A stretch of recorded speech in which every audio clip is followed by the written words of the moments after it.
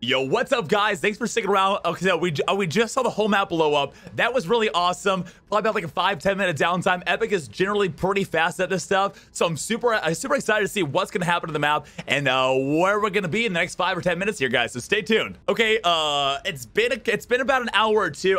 It's probably some type of like server maintenance is going on. You guys know how it is. There's probably just some little bit of a hiccup. Sit tight. Thanks for sticking around, guys. Don't forget the Twitch Prime in the chat. And any minute now, guys. Any minute, it'll come back up. Something doesn't feel right. The pit of my stomach, I know something's wrong right now.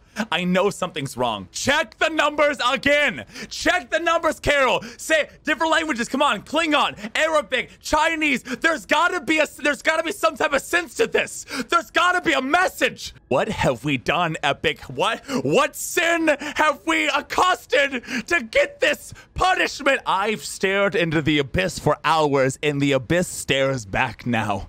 It stares back and it knows my name. I will give my firstborn son just to see a glimpse of chapter 2. Please, Epic, hear my cries.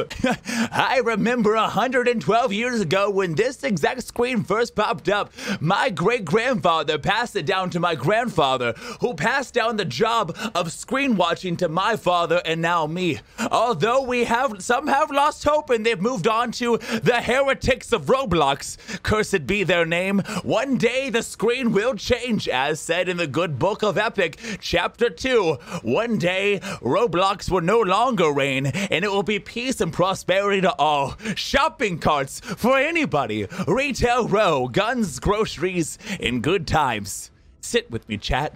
Sit with me and enjoy the great black hole.